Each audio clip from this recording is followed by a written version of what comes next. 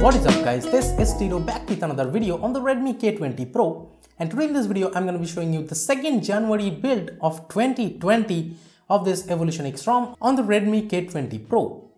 So let's begin. Now one bug that I have encountered here is that whenever I'm going to settings and it just keeps stopping, as you can see. Again, it's for stopping. And talking about flashing this EvolutionX ROM, well, all you need to do is just go to wipe, Dalvik cache, system and data, you select those and swipe to wipe. Then once that's done, make sure you're on the latest MIUI 11 firmware, otherwise you may face some problems. So just make sure you are on the latest MIUI 11 Android Q firmware, maybe it's the 11.0.1 or 11.0.3. So once you did that and go to your folder, the download folder, this is the ROM file itself.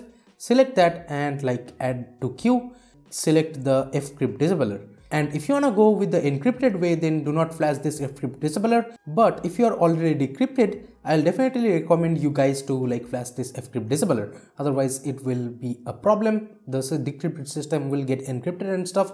So just make sure to flash this fcrypt disablr every time.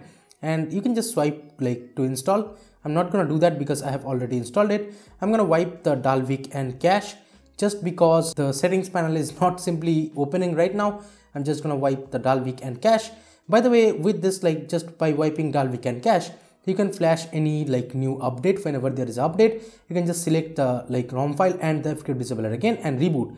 And as this ROM includes the GApps in it, you don't need to flash it again. So let me just reboot to system. Let's unlock the device as we have the always unlock with the fingerprint scanner option enabled. Let's go to the settings. I hope it doesn't force stop. So it didn't. Let's go to the about section and let me just disable the dark theme from here. And I can control the brightness just from the status bar, just because I have that feature enabled from the settings. So I'll show those to you later. But here is the EvolutionX version I'm running. This is the 2020 version 3.69 Raphael and the 2nd January 2020 build for this EvolutionX ROM. And the Android version is 10, of course, as you can see, but the security patch is still of December 5th. So that's a bummer that the security patch is of last year's, but it's 1 month old, so we cannot complain. And the stock kernel here is the Immensity kernel, and here is the build number. Now let me quickly go back from here, and in the system panel and stuff, you will find the gestures normally, and as you can see, all these features are there. You can use the 2-button or 3-button navigation if you want to. Now let me go back, and we have a system updater here, but if you're decrypted, this is not usable. So I will definitely recommend you to flash the ROM file and the fcrypt disablr whenever a new update comes manually with the recovery. Now let me show you the front camera effects. Of course, we have still this kind of MIUI sounds, and it does every time whenever you open your front camera like this, it makes the sound. And by the way, talking about the stock camera, we have this MIUI camera interface, and this is, I think, not the ANX camera, but this is actual MIUI camera, and it works flawlessly. Even the slow motion 960 fps and stuff is there. It works fine. Even the video mode, as you can see, we have the 4K 30 60, every option is available for you. So this is a great feature. I would say that we get the MIUI camera by default, and you can also install the Google camera. Let me show you. I have installed this new Google camera, and I have taken some pictures. Here are some examples of those pictures, and the Google camera, I would say, is working flawlessly right now. And definitely download with the video linked in the card right here. Download from there, and your Google camera will be fine. And just follow the settings which I have shown you in that video. And here we have the display settings and stuff, and here is the dark theme and stuff. Of course, night light feature is there. It works fine, makes the display yellowish. Live display is there. We have the RGB control of the screen, and then the hue, saturation, intensity as usual. And then we have the colors and stuff. So double tap to wake and stuff is there again. And accent colors, we have the 1+ accent colors and stuff. Then you can see these kind of accent colors are present. I don't know, what do you need more? We have Xiaomi Inferno Red and stuff. I have been using this OnePlus kind of accent color, and whenever you are using the dark theme, it makes the red really pop up from the screen. Looks great. And anti-flicker mode is there if you need that. Here are the fonts. So a lot of body fonts you get over here. As you can see, we have the LG, then OnePlus and stuff. So a lot of fonts are there. and we also have the icon shapes. In the battery settings, we have the smart charging option. It shows the temperature and stuff here, and the battery icon looks kind of tall, as you can see. And the battery life, I do not have any complaints. I can definitely get about 7 to 8 hours of screen on time with this ROM. And in the sound settings, let me show you, we have the Mi Audio Dirac, and I did test it. Yes, it works flawlessly, and you can see there are a lot of presets for the sounds. As you can see, whichever Mi headphone you have, you can select it from here and it should sound great. I have been using it with the Youth Edition, and the sound output via the headphone jack and Bluetooth as well is pretty great. We also have a hi-fi Dirac kind of thing. And then we have the charging, vibration and stuff disabling option, and this is the audio panel settings. This is how the audio panel appears. But if you want to enable more things, as you can see, we can get just by tapping once, you can get everything over here. You don't even need to expand it. So this is great feature, I would say. And then you can set the SIM 1 and SIM 2 ringtone separately, so that feature is there. Vibrate on calls is there. But let me tell you, the stock dialer does not have a call recorder option, but VoLTE and stuff is working flawlessly here. That's not a problem. Now let me demonstrate the fingerprint scanner speed here. Unlocked. Unlocked again. And by the way, I'm doing it from the always on display. If you cannot see it for some reason, for the brightness and stuff of the always on display, I'm doing it from the always on display, and it's working fine. As you can see, works every time. But let me show you if it dies. So as you can see, it did not die on the always on display. So that's great. Even if you miss sometimes, as you can see, again you can try later and it works. And if you talk customizations, of course the EvolutionX is one of a kind, and here we have the status bar options, and rounded corners and stuff is there. Then clock options are there, and you can change almost everything. From the clock font size and stuff, you get everything. And status bar options are there so that you can enable the headset, Bluetooth, etc. icons. And let me show you, the status bar logo is there, and 4G icon and VoLTE icon is there. But this VoLTE icon is still a kind of weird. Let me show you. You have to enable your mobile data, then turn off the VoLTE icon once and re-enable it again. So that is how it appears. As you can see right now, the VoLTE icon is there. It shows VO. You can choose it from VoLTE OS or Oxygen OS kind of, or even the ASUS kind of icon. As you can see, there are a lot of options for this VoLTE icon, and right now you can re-enable the Wi-Fi and it should be there. And in the network traffic indicator, we have the option to enable it, of course, but I have been using this network traffic indicator kind of app, which I always use. In the battery settings, we have the battery style as dotted circle, filled circle, text and hidden. Then the battery percentage option is there. I chose it to be next to the icon, and battery percentage when charging is there. And by the way, the 18-watt fast charging over here works flawlessly, no issues with that. In the notifications, we have the heads up disabling option, edge lighting option. This notification edge lighting looks really cool, and the ambient display brightness, you can set it however you want. I have set it to 1:1 because at night it becomes really bright. Otherwise, here is a blink flashlight on call MIUI, and vibrate on connect in-call vibration stuff is there. Let me go back. In the quick settings panel, we have the vibrate on toggle touch. Then brightness slider, alright bro, go away.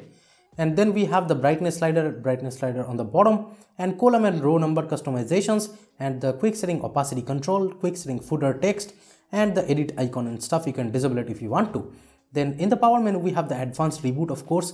The lock screen advanced reboot is there too. So this advanced reboot, I would say, is really helpful feature. As you can see, you can directly reboot to recovery, and the gestures and stuff is there. The swipe to take screenshot is working fine. The brightness control, which I already showed you, works fine. Also, the screen of power and torch from the lock screen itself works really great. As you can see, right now it is turned on. So yeah, this feature works great. And by the way, I have increased the clock font size for the lock screen and stuff. It looks really great, I would say. You can see it from really far, so I like the big fonts here. Let me unlock, and the status bar and lock screen as well, double tap to sleep is there, so not a problem with that. And in the lock screen, you get the fingerprint authentication, and the most interesting feature which I like is the always unlock with the fingerprint scanner. This is a really helpful feature, I would say. And then there is the clock font size and stuff, so I increased all of them. And charging info shows fine, it's not a problem. Charging animation is there, but I don't know what kind of animation it does. Media artwork and stuff is there. let me go back to the hardware buttons. We have the invert layout and stuff if you're using the 2 or 3 button navigations. And in the animation, we have the screen off animation like CRT and scale. Like this animation, it does like a TV. It works fine with that CRT animation. I really like it. And we have the quick setting animation style and stuff. Then we have full UI animation, no compromises. In the MISC settings, we have the gaming mode enabler, and there is the wake up on charge disabling option. And the USB configuration, I like to set it to file transfer so that whenever I connect it to my PC, it opens the file explorer. And here we have the door settings and stuff, not really helpful for me. That is all about the customizations present in this ROM. And by the way, I would say this ROM is kind of unique because it gets a lot of updates, but I don't know the update right now. Let me show you. Here is that 2nd January 2019 build. So yeah, this is the latest build as of right now. So I would say today is 6th January. I have been using it for quite a while now. What do I think about this ROM? I would say the ROM feels really smooth, not a problem here with the fluidity or something, but that settings panel problem is kind of a weird thing which I'm noticing from 1 or 2 days now. It didn't happen earlier. The stock launcher here is the Pixel launcher. To the left we have the Google Now cards. You can swipe up for the app drawer and you can swipe down for the notification panel and stuff, and the widgets and stuff on the home screen are working great. You get Google Pay working by default. You don't need to do anything like flashing magic and stuff. No need to do those things. It works flawlessly, and the whole UI is pretty smooth. Let me open some of the apps and show you guys the app open up speeds and the RAM management here. Let's open Twitter, Play Store, YouTube, Instagram. Now let's open all the apps from memory again. And as you can see, the app open-ups are really fluid, no issues whatsoever that I could find. And you can switch between apps just like this, and everything feels really smooth over here. No issues whatsoever with the RAM management or something. As you can see, it opens everything really fast and fluidly. So here is the Antutu score of this ROM, and the DRM info shows as level 1 here. So you can play Netflix or Amazon Prime videos if you have an account on 1080p, so that's not an issue. Talking about the gameplay, let me show you. PUBG works with full screen here, as you can see. In the graphic settings, we can see it is pretty extreme because HDR and extreme settings are present, the highest settings possible playing in this game. Let me start a match.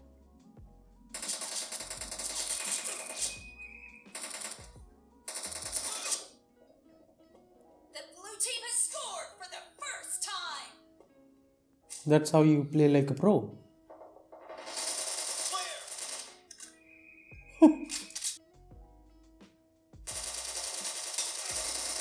Nice shot. Reloading.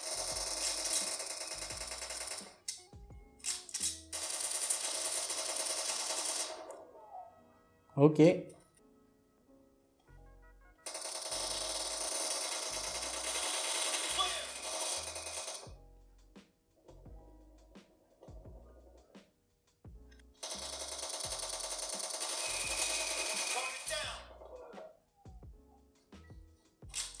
So everyone is camping.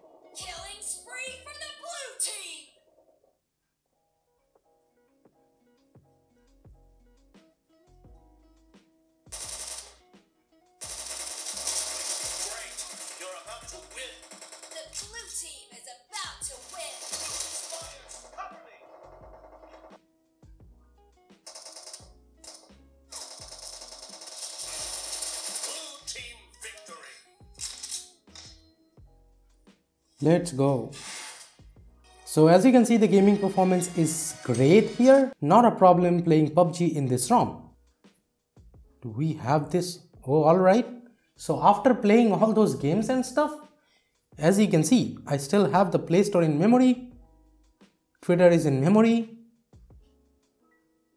Alright, so Play Store was in. Facebook is in still memory, it looks like. Chrome. Yeah, Chrome is still in memory. Instagram. Yup, Instagram is still in memory.